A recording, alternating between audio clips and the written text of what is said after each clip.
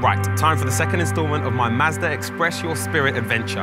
And I'm going to be experiencing food in a whole new way. So clues, what exactly am I going to do? Well, first of all, I'm going to be going in the air with a pilot, as you'd expect, and a chef, only a very different type of chef. Good evening, shall I take that? Yes. Thank you very much, Nick, lovely to meet you. I'm going to be having some foraged food in an air balloon. Hello. How you doing? Yeah, I'm good, I'm good. Shall we get in the air? See you later.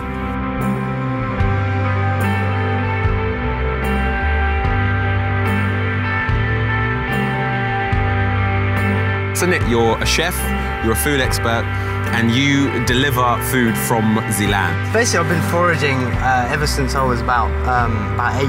I was living off the land, so a lot of the things that we're going to be eating today, I'll talk you through them, and a lot of them were very useful.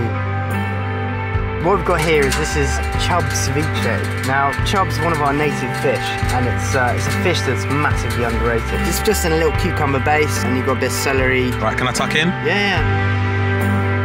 That tastes pretty good.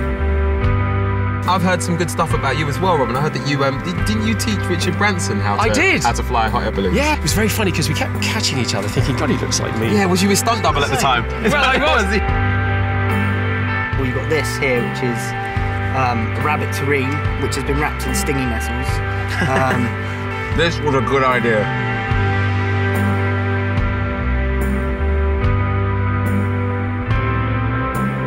Right, we're going to land very soon, everyone. Hands inside the bus.